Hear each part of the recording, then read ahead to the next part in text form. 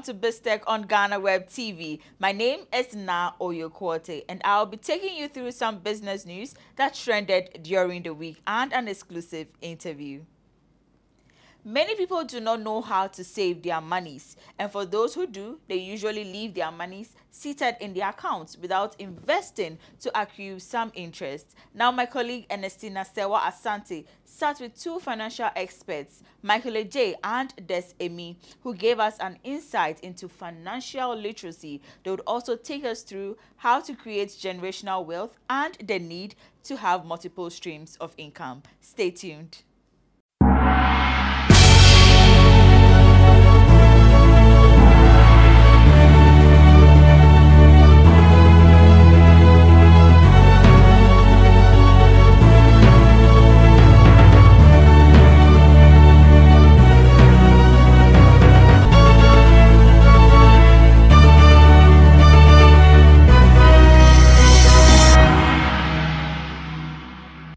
Many people do not know how to save money, and the few people who do, they just leave their monies to sit in their accounts without investing them. Now the question is, how do we become financial literate?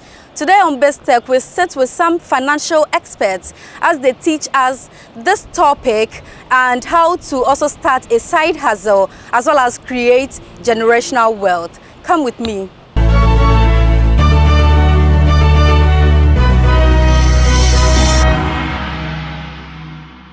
Today on BizTech, I have with me two financial experts. I've got Des Amey and Adjei. He is a life coach and an entrepreneur, whilst Des is a financial expert. So let us delve straight into the conversation. First off, what is financial literacy? Financial literacy is being able to have the right mindset for finances, being able to be in control of your finances. So we work on, we work on the financial mindset. We work on debt management. We also work on budgeting, and we look at ways in which we can bring more money into the household as well. Okay, what's your take? Yeah, so when it comes to financial literacy, for me it's just simply your ability to be able to create wealth, and manage money, and like what was said, kind of be in control of your finances. That's what financial literacy is. Okay. So I'm going to add that most people, they simply spend more than what they're making. So for most of our clients, when we sit down, the very first thing that we do is a budget planner. What's coming in and what's going out? And most people are horrified when they do this. Most people avoid doing this, but when they do it, it's enlightening. So then what we do is we look at two simple things. How can we reduce the outgoings, and how can we bring more income into the household? We very much believe in having multiple sources of passive income. So the question is, how do we get other streams of income? It's a very great question. But fortunately, you're sitting with two experts in this field. You see, the problem is the old ways are no longer working, unfortunately. I was given a very simple blueprint for success, and your listeners and your viewers will probably be familiar with this blueprint. It's simply to study hard, get good grades at school, get that good steady job, work hard, and maybe work your way up the ladder, and you'll have the life of your dreams. And that was probably true about 40, 50 years ago. But unfortunately now, where we're from in the UK, and very much so right here in Ghana, it's difficult for most people who follow that blueprint. For myself, I did that to a T. I worked as a deputy head teacher in London, and that sounds very good on paper. It probably sounds like I should be doing okay financially, but I ended up living paycheck to paycheck. I was broke. When my cousins used to, ask me for gifts, and I used to say that I couldn't afford it, I was broke, they couldn't believe it. So what we do now is we teach people how not to be in that scenario. And to answer your question directly, having passive sources of income has been made easier through two amazing revolutions. The first, the internet. that we all know and love. It's really impacted us in major ways. And the second being the revolution of the blockchain industry. These two things have now provided a plethora of different opportunities that people can take part in. And the best part is that you don't need to be an expert. You don't need to be great. You just need to be, you just need to take action and be in the room when, things are being presented. Okay. How about gaining money from property? How do we make money from that? So when it comes to making money from property, we know that history says that real estate. Some people actually say that's actually the real estate when it comes to wealth. Is about how much land and property that you do have, again, because of the creation of the internet, there's actually so many ways that you can actually make money from the property market. One may simply maybe buy a property, hold on to it and wait for the price to go up and then sell. Some may buy properties. You've got the whole Airbnb market, where you can actually rent them out, during some particular peak seasons. So to be honest, there are several ways you can make money. But what I would say is that the first step that you wanna take is really to have the right education. Once you kind of put yourself, you have a particular goal that you want to be able to achieve financially, then you want to put yourself around the right people, around the experts, to be able to gain the education that you need to be able to capitalize on whatever industry that you are in. But property is definitely one, especially here in Ghana. It's really, developing at a very fast rate. We can see, especially because of some of the huge initiatives by the government, the return, back to the motherland. A lot of people are looking at Ghana for great investment opportunities. So people can really capitalize on what is happening, specifically in the real estate market. Now, people want to start their side hustle, but they don't know the way. Show us the way.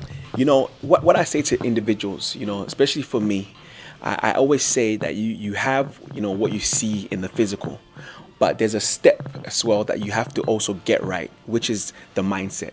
Because the reality is that everything in this world is created twice. People say how? First in the mind and then in reality. So for example, if we look at the iPhone, it was first created in the mind of Steve Jobs. He came up with this concept and then it came into reality. This table, was first created in the architect's mind, then it came into reality. So when it comes to wealth, the wealth that we're looking for, the success or happiness, must first be created in the mind. What financial blueprint do you have? What is your relationship to money? What was your parents' relationship to money? Because our surroundings kind of shape the way we view money. If we grew up around, parents who were in debt, it's more likely that when we grow up, that's what we're going to be known for, So I would say personally that the first step is to really analyze what are your habits, because your habits actually determine the results that you have. And then once you've really understood that and you start to reprogram your mind, you will know that, anything is possible. You will no longer allow, whether it's lack of education, whether it's the economy, to control your financial freedom, because you know that it first starts here and then you'll see it in reality. So for me, that's kind of the first step into gaining financial freedom. Okay, so some Ghanaians do have ideas, but they don't know how to implement it. Sometimes it's the money they want to start the business. In such a case, do you advise that they look out for these investors to work with, or they still would have to wait and then hustle more to get their own finances before they start a project? I'll say there's two approaches. Yes, there are people out there that you can partner with. We call it a joint venture partnership. So what you have in many industries are people that have the ideas, but they don't have the capital. And then you have people that have money and they're looking for ways to grow their money. They're looking for ways to, start projects, but they don't have the time and they don't have the ideas. So now you have this perfect match where they complement each other. So venture capitalists, the people that do this, angel investors. So yes, if you have the right idea and you, seek these kind of people, then that could be a perfect match. However, what I'm really an advocate for is building your own wealth. Unfortunately, we live in a time now where there are many different ways in which to create wealth. We're here now as part of an 8-country tour. We started in Kenya, then Tanzania, Zanzibar, Zambia, Nigeria, and now we're here. And what we're finding is that there are people that start with, very humble beginnings, that have been able to find these opportunities, take full advantage of them, and now many of them are 6- and 7-figure income earners in dollars, American dollars.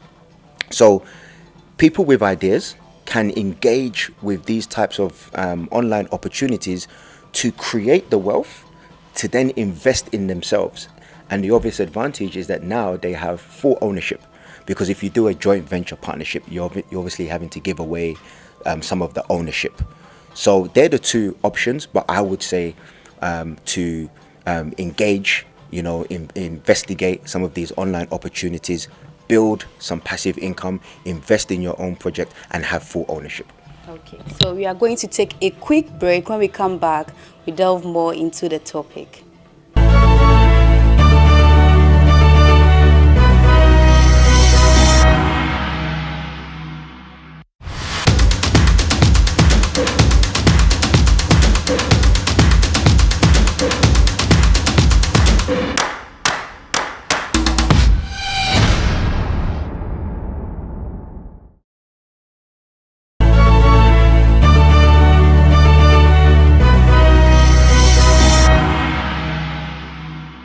Welcome back from that quick break. Okay, now we are going to talk about how to create generational wealth. So let me start with you, Michael. How do we create generational wealth as youth? So the way in which you kind of create generational wealth is really to create wealth that, outlasts you. We're living in a generation where, many people are just kind of limited to a job. Now, to have a job is a great thing, to be employed, working hard for your money. But if that's all where your income is coming from, then there's a problem. The limitation is that, you are only exchanging your time and your effort for money. So there's a limit to the amount of money that you can make because there's only 24 hours in a day. The other limitation to just having a job is that if you die, you cannot pass your job on to your children. When you die, your employer will be putting up a post. However sad or hard worker that you are, there'll be a job advert out, straight away. So the way in which you kind of create generational wealth is you want to create an income, where you can actually leverage other people, other systems, and make money while you sleep. Because, Warren Buffett, who's one of the richest, men in the world, said that if you do not make money while you sleep, you'll work until you die. So you want to be able to, have what you call passive income. Now, passive income is where you do something once, but you continually get paid from it.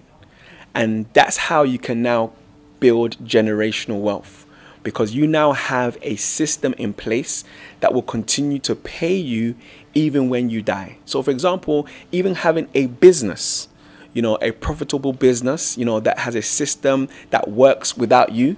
Because many people, they have a business, but if they leave their business will collapse. And that's a problem here, especially here in Ghana, that they are tied to their business. But if you're able to create maybe a system that the business can run without you, even when you die or you leave it, you can pass that on. So I'll say the first way in which you can create generational wealth is to start to explore some of these ideas. A book that I highly recommend is a book called Rich Dad, Poor Dad by Robert Kiyosaki. It's an incredible book. It really breaks down the cash flow quadrant, 4 ways in which you can make an income. 2 ways, which is employment and self-employed, is where you exchange your time and effort for money. But the right hand side of the quadrant is where you have a business or an investor. An investor is where your money is now working for you. You're no longer working for money. You put your money somewhere and it continues to grow. Because as Ghanaians, our parents have instilled in us, work hard, work from morning to night, and you can get money, which is great. But the limitations of what I've explained.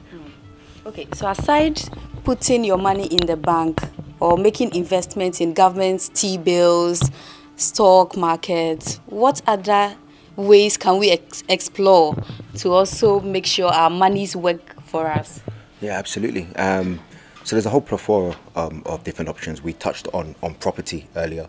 Property is a great way to have generational wealth. It's important when we think about generational wealth that it's not just leaving a lump sum or a property, because the reality is it may only last one generation. It just takes one rogue member to squander the money.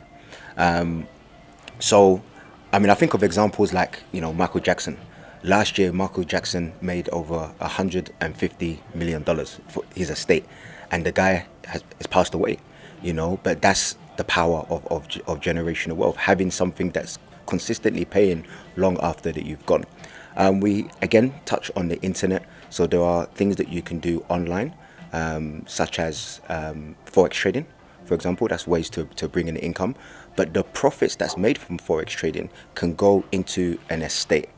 So when it comes to generational wealth, not to get too technical, but if you have a good estate planner, you can put your assets and you can put your income into a trust. Now, a trust is where now you have a vehicle that is being invested in different places, so that it's consistently generating an income that the executors of the estate can tap into at any given time.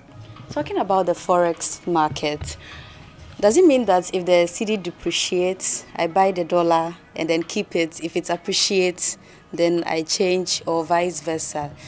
I'm sure people would want to know more about it. Yeah, so that particular example that you gave is actually physical forex trading. Where you buy the physical cash and wait for appreciations before you buy or sell. But there's actually ways in which you can do it actually online. And in fact, that's one of the ways in which the banks multiply our money. Because forex trading, foreign exchange, is actually a $6 trillion a day industry. That's how much goes through the foreign exchange. And it's actually educational platforms that can actually teach you how to analyze the market and teach you when to buy or sell. So that's actually a way in which people can actually learn a skill that would allow their money to work for them. But what I would say to individuals is you really is not just jump in today and you make money tomorrow. You really want to have the right education and the right mentorship around you. Because we say that formal education will make you a living, but it's your self-education that will make you a fortune. And forex trading is one of those. Okay, so as experts, tell us the basic principles or financial principles in life. Okay, so first of all, I'll give 4 financial principles, and then I want to give a really good piece of advice as well for building generational wealth. So some of them we've touched on, and the first is to find ways to bring in passive income. Just to labor the point that my colleague made, it's so important that we have money that's working for us rather than we're working for money. So passive income, number 1. And number 2 is having multiple sources of income. You see, most people rely on one source of income, and there's so much pressure on that one source. We have multiple bills, but we only have one income. It doesn't make sense. So, this is biblical. In Ecclesiastes chapter 11 verse 2, it actually states that we should have multiple sources of income, for we do not know what disaster may come upon the land. 3 is to enjoy something called compound interest. Compound interest. You see, most people, they save money and they hope for the best. They just hope that the interest they get from the bank will be okay. But when you understand the power of compounding, so for example, my colleague touched on forex trading. Most forex traders, what they will do is they will retain their profits and use that money to trade with, so that they're now compounding and having exponential growth on their account. And you can do this with many income generating sources. You can use the money that's coming in and compound. So compound interest is very powerful. And leverage. being able, the power of leverage, being able to leverage a system or being able to leverage people. J.D. Rockefeller famously said that I would rather make $100 on 100 people's time than making 100%. I'd rather make 1% of 100 people's time than making 100% of my own time. It's being able to leverage. You know, if you've got a team of people working for you, that's leverage. But you can also leverage systems as well. So they're my, my 4 main keys. But going back to generational wealth, a very important topic and sometimes often a taboo is to have a good life insurance policy. This is something that's very important. So as a piece of action, I would want every single listener, even if they're very young, in fact, if you're very young, this is the best time to do it, is to speak to a financial expert about a life insurance policy and to put that policy into a trust. It's very important. Okay, Michael, for young entrepreneurs who are striving to be seen in the limelight or want to make it in life, what's your advice to them?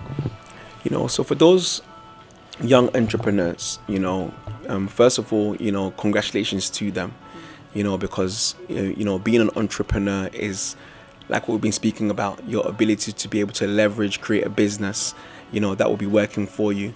And, for those who are, they have big goals, I would say for them to be very specific and write them down. Yes, they're striving, but when you have a particular goal, no matter how big it is, in fact, make it so big that it scares you, but what that will do will keep you focused, because the road in entrepreneurship is not easy. Even if you look at, for example, Jeff Bezos, when he started Amazon, he was really seeking out, investment for this platform to sell books. And many people, said, no, this ain't going to work. But because his goal was very specific and he was so passionate about it, he kept going. And we know where he is today, one of the most richest men in the world. So I would say, be very clear about what you want, especially in the field that you're in. Be passionate about it, because that's what's going to keep you going even when things are not going wrong. Because sometimes we pick areas that we think are huge, but there's no real passion behind it. So when we hit a bumpy road, we'll tend to give up. Always be a student.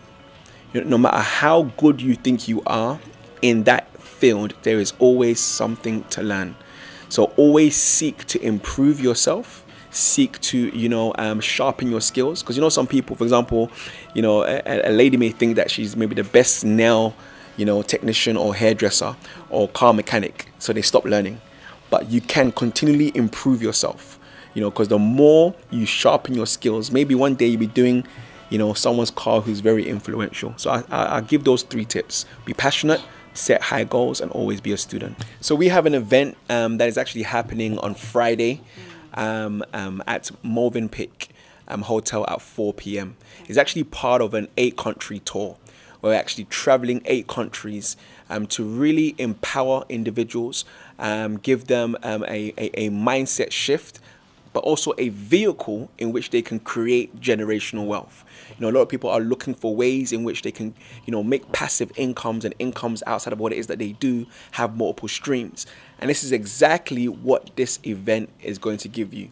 A very detailed plan of how you can be financially independent and create wealth. So that's going to be happening on Friday at 4 p.m. It's actually going to be a giveaway. We're actually going to be giving away 4,000 Ghana cedis. Oh, wow. Giving it away. And that's to the individual that brings the most people. Because, when you have such a blessing, it's a blessing to be able to share it with other people and impact other people. So the individual that brings the most people will get that 4,000 Ghana cedis. And it's not just going to be in Accra. We're actually going to be having the event on the 15th, on Friday, Good Friday, at Kwame Nkrumah University. Okay. So for those of you who are in Kumasi, that's going to be at 1 p.m. At Tech University. But those here in Accra, it's going to be at Movenpick on Friday. Is it free or it comes at a charge? We're actually doing it for free. Oh, wow. We've actually, self-funded the whole tour. And because we're really passionate about what it is that we're going to be teaching. All right. I know we've been learning a lot, and today on BizTech, you have learned a thing or two from it. If for nothing at all, you've not learned anything, don't just sit down. At least make sure you have multiple sources of income for you to also create generational wealth for yourself and your generation. Ernestina Serwaa Asante, reporting for BizTech on GhanaWeb TV.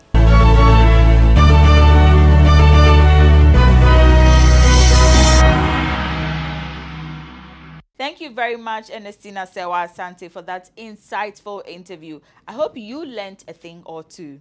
Up next is Biz Headlines.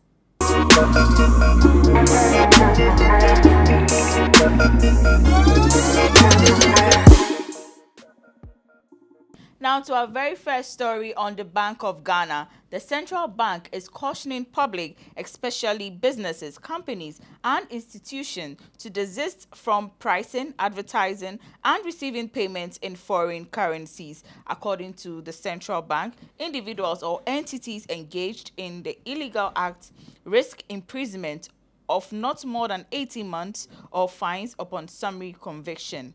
In a statement issued by the bank, it said companies, institutions, and individuals who are prohibited from engaging in foreign exchange business without a license issued by the Bank of Ghana, or pricing, advertising, receiving or making payments for goods and services in foreign currency in Ghana without written authorization from the Bank of Ghana.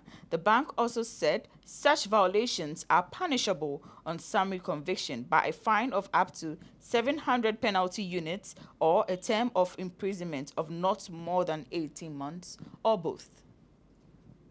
The 2020 State Ownership Report shows that government received 275.48 million Ghana cedis as dividends from state-owned enterprises in the same year. These dividends represented an increase of 164.96%, which makes about 171.5 million Ghana cedis over the year of 2019. Compared to 2019, there was a shortfall of 15.46 million Ghana cedis, but far higher than the dividend paid in 2019. The mining sector paid 224.77 million Ghana cedis as dividends to government. This is compared to 38.48 million Ghana cedis in 2019. Now on fraudulent activities, the Economic and Organized Crime Office has arrested 4 persons who have been engaged in SIM swap fraud. The action was undertaken by the YOCO in collaboration with the Ghana Association of Bankers. Ransford Nana Addo Jr., a representative of the Association of Bankers, said the suspects were picked up at various locations in the country for colluding and illegally accessing the accounts of some Ghanaians from which they stole various amounts. It emerged that they managed to withdraw an amount of about 200,000 Ghana cedis in their modus operandi before their cover was blown and subsequently apprehended by the security agencies, which was working closely with the banks. Vice President Dr. Mahamudu Bawumia has stated that the NPP government has so far reduced or abolished 18 separate taxes. According to him, despite these tax reductions, revenue collection in nominal cedi terms have increased since 2017. Speaking during the State of the Economy lecture, the Vice President indicated it is important to point out that, notwithstanding the revenue challenges that we inherited when we came into office, we took the decision to reduce taxes in the economy. It is important to point out that, notwithstanding the revenue challenges that we inherited when we came into office, we took the decision to reduce taxes in the economy. In fulfillment of our manifesto promise to move the economy from a focus on taxation to a focus on production, we have so far reduced or abolished 18 separate taxes and levies, and most of them were manifesto promises.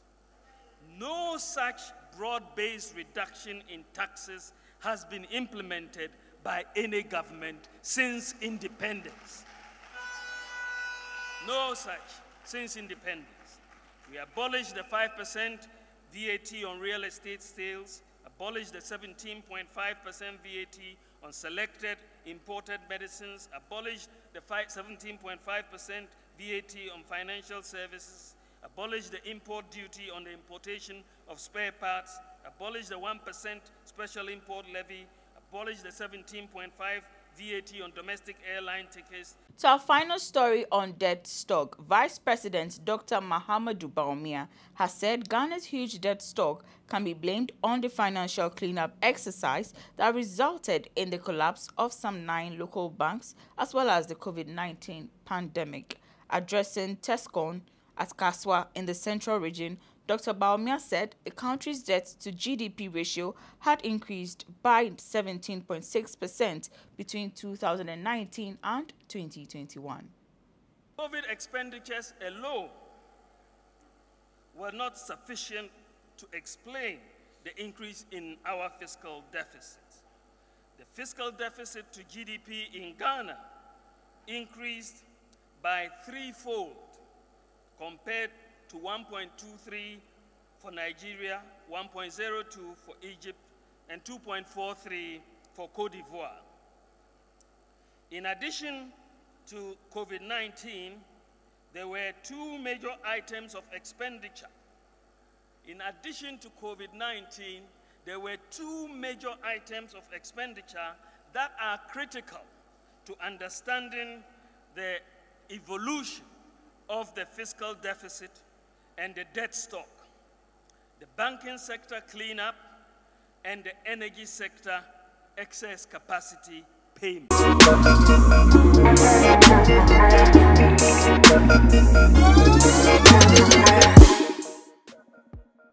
That's it for this week's edition of BizTech on GhanaWeb TV. But log on to www.ghanaweb.com for more news stories. On our social media handles, get interactive with us. On Twitter, Facebook, Instagram, we are the GhanaWeb. On YouTube, we are GhanaWeb TV. Thanks for watching. Have a nice weekend. My name is Na Oyo Kwote.